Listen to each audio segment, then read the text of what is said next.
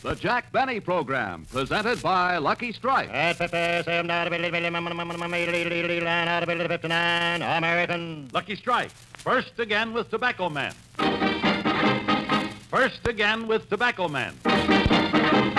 More independent tobacco experts smoke Lucky Strike regularly than the next two leading brands combined. There you have the findings of a recent impartial survey which reveals the personal smoking preference of tobacco men, auctioneers, buyers, and warehousemen. Yes, the survey shows Lucky Strike. First again with Tobacco Man. First again with tobacco men. First again with the men who can see the makers of Lucky Strike consistently select and buy that fine, that light, that naturally mild tobacco. So light up a Lucky. Puff by puff, you'll see. LSMFT. LSMFT. Lucky Strike means fine tobacco. And in a cigarette, it's the tobacco that counts. So for your own real, deep down smoking enjoyment, smoke the smoke tobacco experts smoke. Lucky Strike. First again with Tobacco Man. Lucky Strike.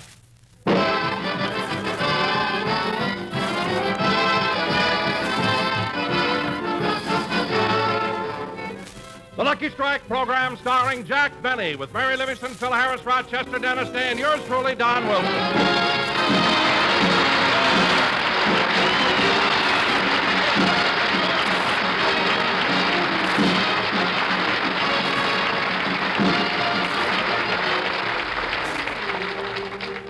Ladies and gentlemen, Jack Benny and his gang are appearing this week at the Palace Theater here in Cleveland.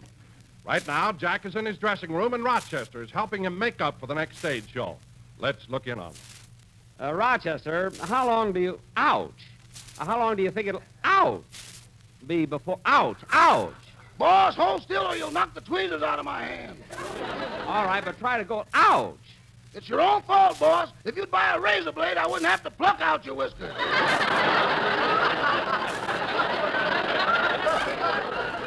I can't get this close a shave with a razor. Okay, I'm through now. Good. I have to go on stage again in a half hour. Gee, I'm glad business is so good. It was swell in Detroit, too. What was the total receipt to the box office in Detroit, Roger? We took in $93,267.43 in a Hoover button.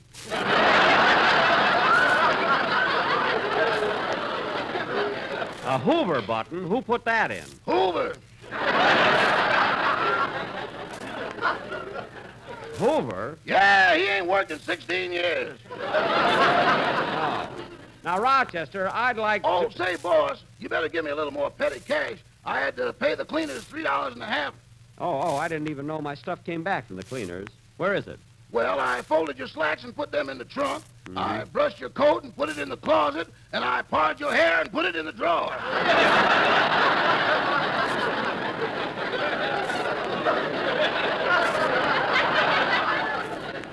Oh, was that my hair? I've been throwing it breadcrumbs all morning.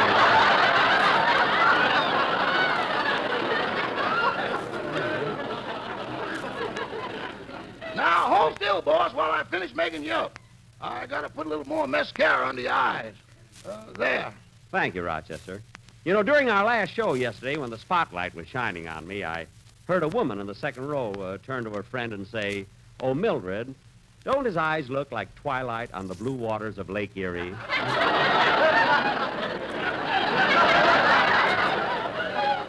Well, I don't blame her, boss. Your eyes are really beautiful. I know. It's a shame. It's a shame you have to blink and close them every once in a while. Yes, especially here in Cleveland. There's so many people who paid to see him, you know. Anyway, you better finish the... Come in. Oh, hello, Mary. Hello, Jack.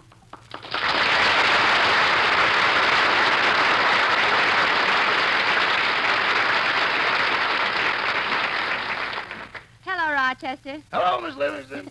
Jack, I brought you some coffee and sandwiches. Thanks, Mary. What are you laughing at? Well, you'll find it out soon enough, so I may as well tell you. You know that big life-size picture of you out in front of the theater? Yeah.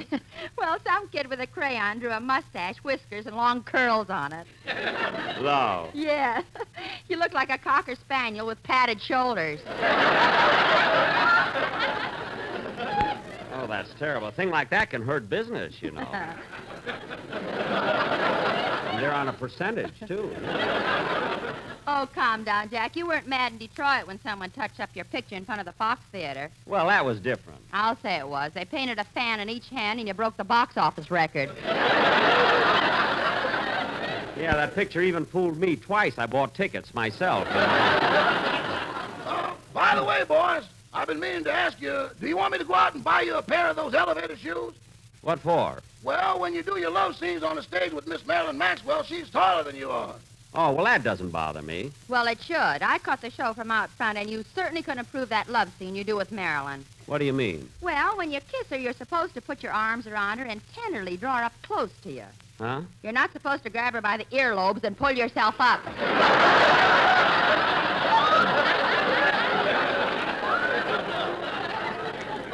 Earlobes. Why don't you stop making things up? I'm finished with your face, boss. Here's a mirror so you can see how you look. Well, say, you did a wonderful job, Rochester. Gee, there isn't even a trace of a wrinkle. What'd you use, a new wrinkle cream? No, putty.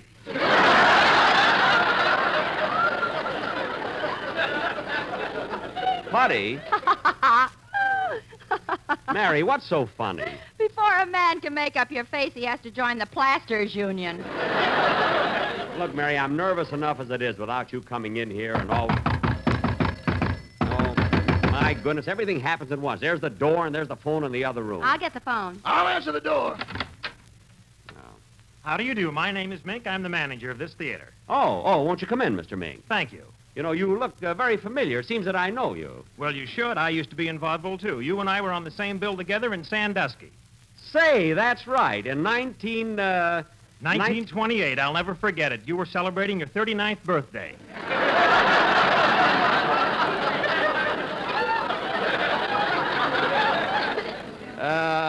No. I wasn't 39 years old. You see, I threw that party to celebrate what a sensation I was that week. We took in $39. $39? Yeah. Oh, That's all right. That's a... with good luck, we may have a party here. Yeah, with good luck, you'll be here on time, too. Rochester.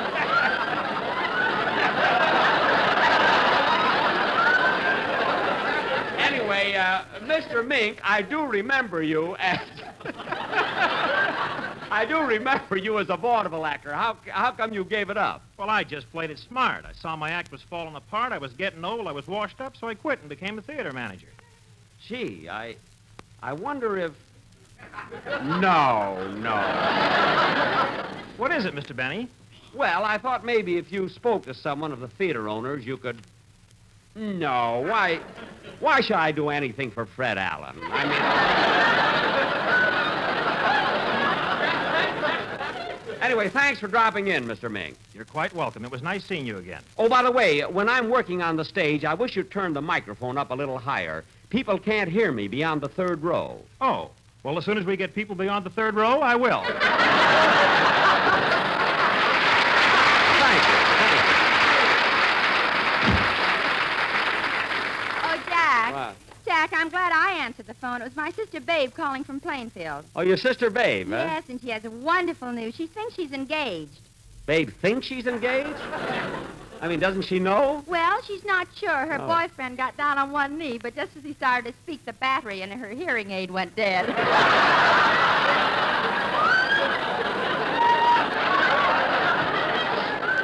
Oh, what a shame.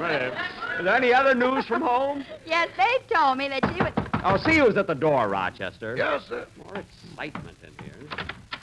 Is Mr. Benny in Rochester? Yeah, come right in. Oh, boss, it's Miss Maxwell.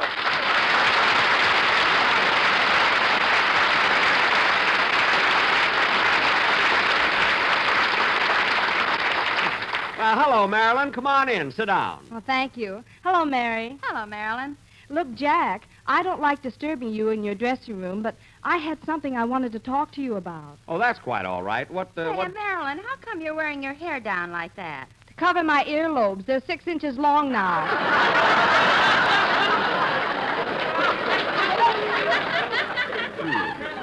Well, they were certainly pretty when we started. I mean, But Marilyn, I do want to thank you for your cooperation during this tour. You're really lending a touch of beauty to our vaudeville engagements. Well, thank you, Jack.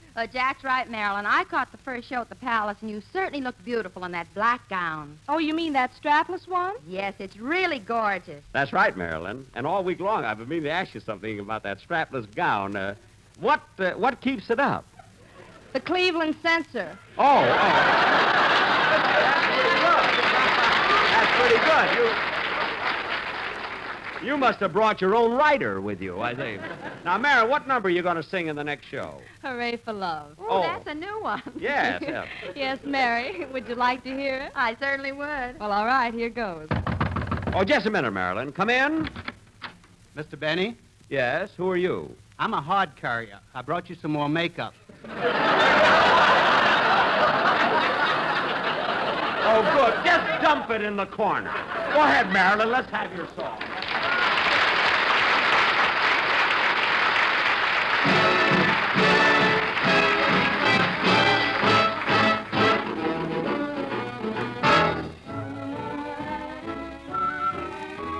Love, love, hooray for love. Who was ever too blasé for love? Make this a night for love. If we have to fight, let's fight for love. Some sigh and cry for love. Ah, but in Perry they'd die for love. Some waste away for love. Just the same, hooray for love. It's the wonder of the world. It's the rocket to the moon. It gets you high, gets you low, but once you get that glow, oh, some beat their brains for love. Other fellas miss their trains for love. Screen stars emote for love. Even politicians vote for love. Kings lose their thrones for love. Lovers disconnect their phones for love. Some break the rules for love. Just the same, hooray for it. It's a lovely day for it. Just the same, hooray for love.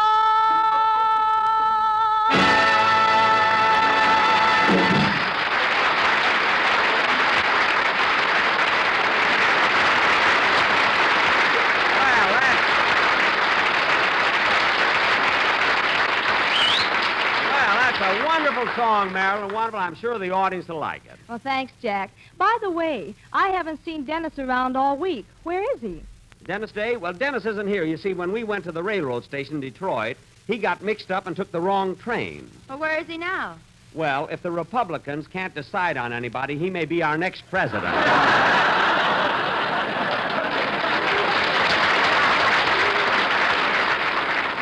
Anyway, we'll probably... Oh, hello, Phil. Hiya, Jackson.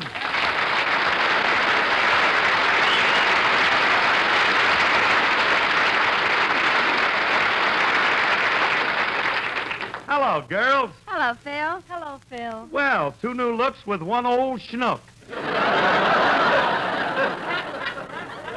Phil, don't be so smart. Hey, Jackson, this dressing room you've got here is wonderful. Mine ain't got nothing in it. Well, Phil, if there's anything you need, just take it out of here. Okay. I'll take this. Put that down. That's rubbing alcohol.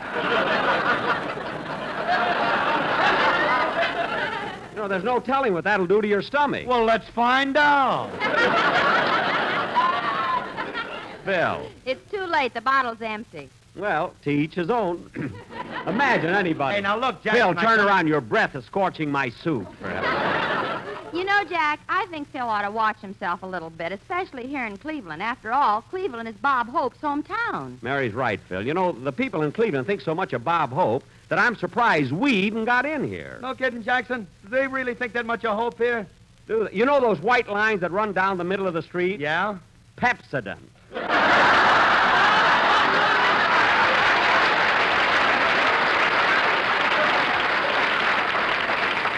They put it on with a toothbrush yet. Look, Jackson.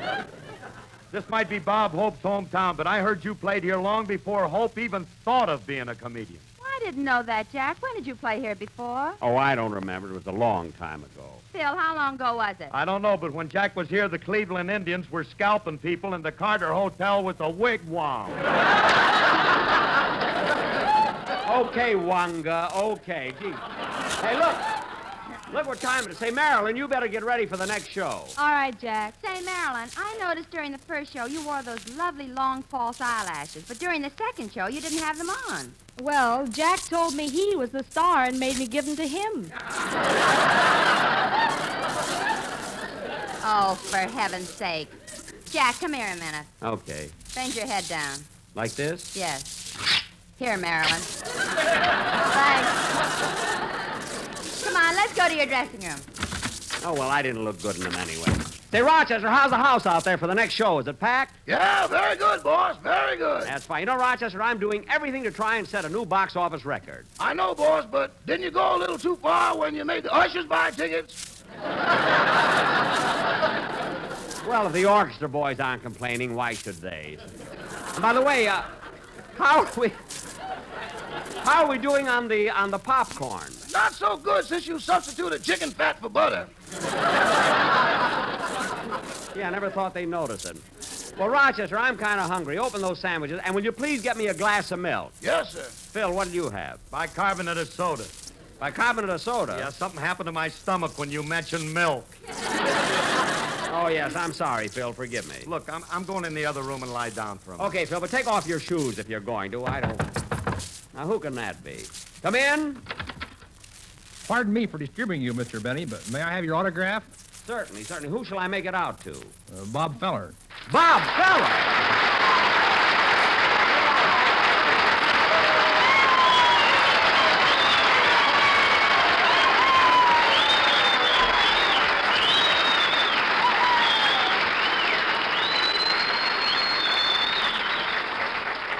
Well, Bob Feller, it's certainly a pleasure having you drop in to see me. Well, Jack, when I saw your name in front of the theater, I just couldn't walk right on by like everybody else.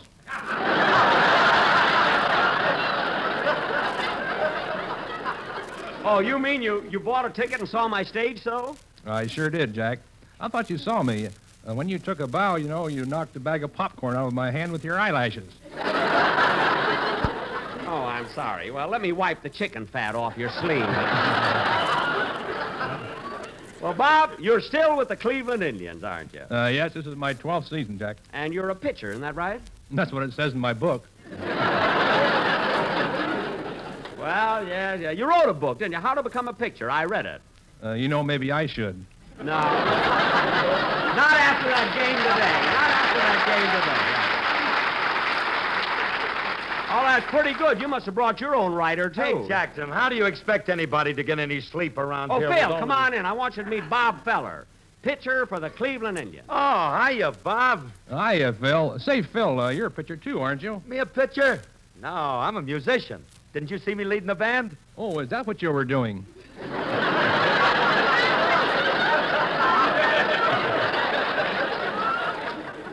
Certainly. Gee, I wish I could do that. Why? And with a wind-up like that, there'd be no one that could hold me. You're not kidding. And say, Bob, I meant to tell you, I like that nice stadium you have here in Cleveland. Have you seen it, Phil? Yeah, it's a wonderful ballpark, and right on the edge of Lake Erie. I saw a game the other day, and... Hey, wait a minute. I just thought of something. The other day when you were playing Boston, you only had 8 men. Oh, no, we had 9. No, I counted every one on the diamond, and there were only 8. Oh, you could only see 8. When Ted Williams is up, we put the left fielder in a canoe.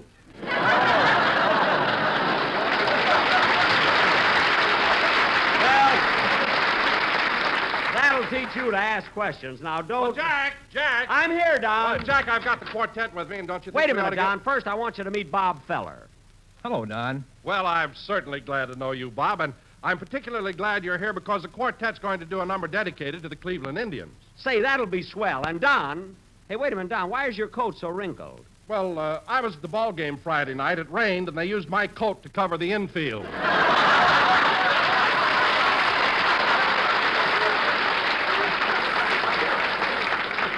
Oh, yes, I read about that. One of the ground crew got lost in your pocket there. Well, Don, where's the quartet for the commercial? In my other pocket. Oh. Well, bring them out. Oh, hello, fellas. Don't mind that, Bob. I have to pay them extra if they talk, you know. All right, sportsmen, we haven't got much time, so let's hear the number. Okay, hit it, boys. Take me out to the ball game. Take me out with the crowd.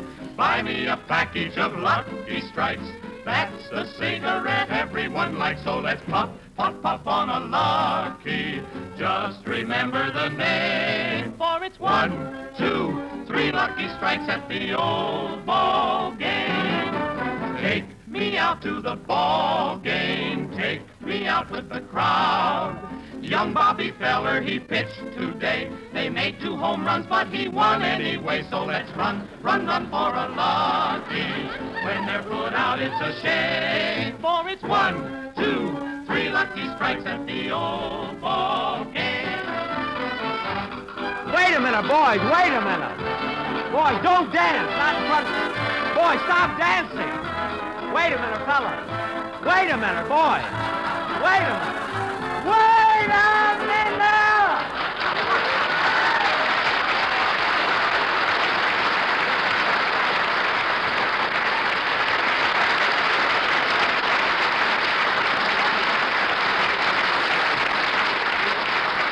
Don, I'm so embarrassed in front of Bob Feller. They said, why is it every time we... Oh, Jack, Marilyn and I would like to know... Oh, come in, girls. I want you to meet Bob Feller. Bob, I want you to meet Bob. Bob, why are you staring at the girls like that? Well, if I had half the curves they've got, I could have beaten Boston. Very good, Bob. Very good. Bob, this is Mary Livingston, and this is Marilyn Maxwell. Hello, Bob. Hello, say, Mary, Yes, Bob. I feel as though I know you because I met your mother about 2 years ago. My mother, really? Yeah, she pitched against me in Plainfield. That's funny. I thought she was in the National League. You're both wrong. Her arm went bad. She's wrestling now. All right. Well, Bob, we'll be going on stage in a few minutes. Why don't you wait till after the next show and we'll all go out to dinner? I'd love to, Jack. Do you mind if I call my wife? Not at all. Which reminds me, Jack, you ought to know my wife. She comes from Waukegan. She does? I didn't know you married a girl from Waukegan. Oh, sure. Her name was Miss Windsor. Winther. Oh, I not only know her, I used to take her out. Marcella Winther. No, that's her mother.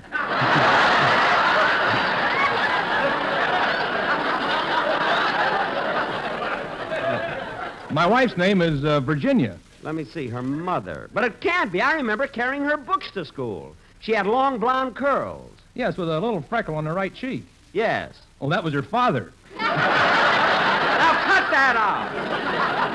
Say, Bob, I'd like to ask you a question. Isn't there some guy from radio and movies, some fella that's part owner of the Cleveland Indians? Yes, there is. Well, you know, I own the Waukegan Bloomer girls, and I was just wondering if...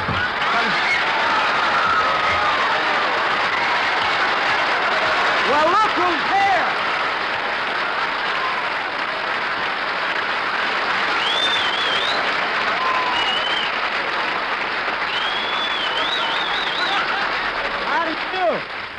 How do you do, ladies and gentlemen? This is Bob, back in his hometown of Cleveland to watch the Indians play Hope. Telling you all, if you use Pepsodent like the baseball players do, you will be keeping Bob, feller.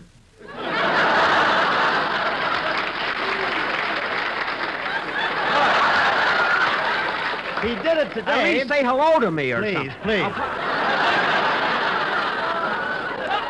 Well, here I am. I saw both games today. What a team here. You know, they don't have big league baseball in Hollywood, and I'll tell you why. It's tough sliding into second base with a bare midriff. Bob, this happens to be my program. Nothing for the tailor, please.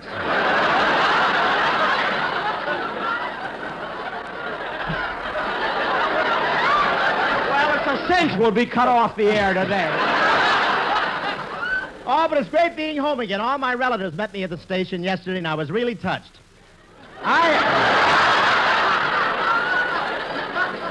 have a lot of relatives here in Ohio. I have one brother doing fine in Canton, another doing 5 at Columbus. Bob, will you wait a minute? Please. Who is this, a house detective? Please. Hey, you know, you might as well quit. You're not getting paid for this, you know. Don't ruin our finished gag, will you, please?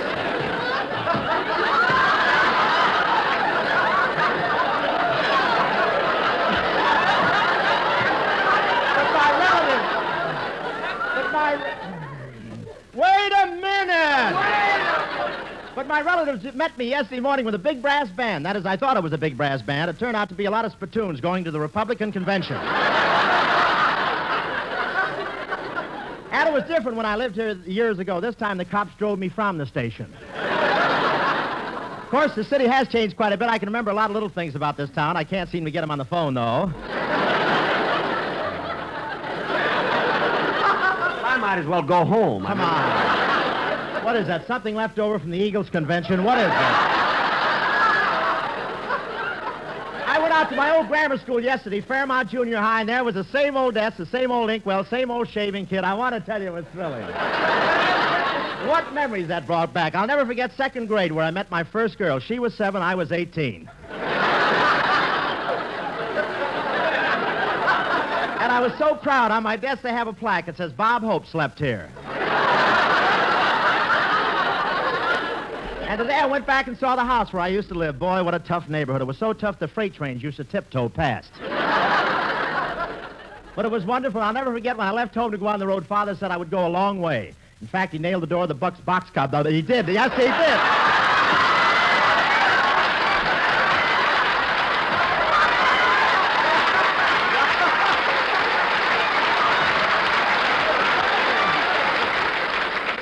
I'd go a long way. In fact, he nailed the door of the boxcar. I know, we heard it. We know the joke. We know the joke. Look, that's where you could have come in, you know. Now, what are you doing? I want to know, what are you doing here? I'm getting laughs. What are you doing here? I'm trying to. And, hey, Bob, here's one of your boys, Bob Feller. One of our boys. That's an annuity, Jack, this boy. Hello, Bob. Hello, Bob. 2 Bobs. That'll get you a warm beer in England.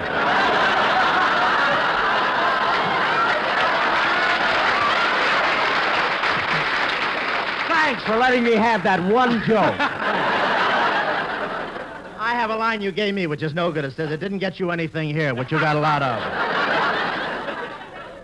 Well, look, Hope, let me ask you something. What are you really doing here in Cleveland? Well, I came here to watch out for my interests. I found out you were playing here, and this is my hometown, you know. Well, what about it? Well, how much money have you taken in at the Palace Theater already? Well, so far, about $34,000. Well, give me half or I'll sue you. I don't muscle into Waukegan, you know. What do you tell? I'm playing this whole circuit. Last week in Detroit, I took in $93,267.43. And a Hoover button. How do you know? I ain't spending any Dewey buttons to see you.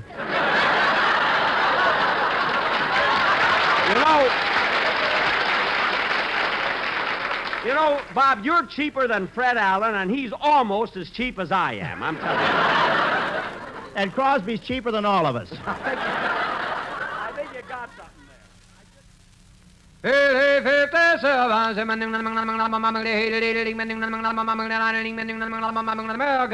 Lucky Strike. First again with Tobacco Man. First again with Tobacco Man. As a recent impartial survey reveals, more independent tobacco experts smoke Lucky Strike regularly than the next 2 leading brands combined. More than the next 2 leading brands combined. Lucky Strike. First again with Tobacco Man. Yes, that's what the survey shows. Now, listen to a statement recently made by Mr. James Alfred Walker, veteran tobacco buyer of Durham, North Carolina.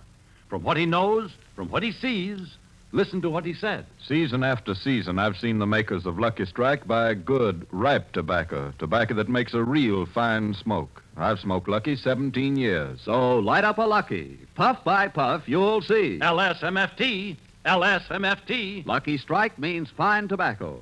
So round, so firm, so fully packed, so free and easy on the draw. So smoke the smoke tobacco experts smoke. Lucky Strike. First again with Tobacco Man.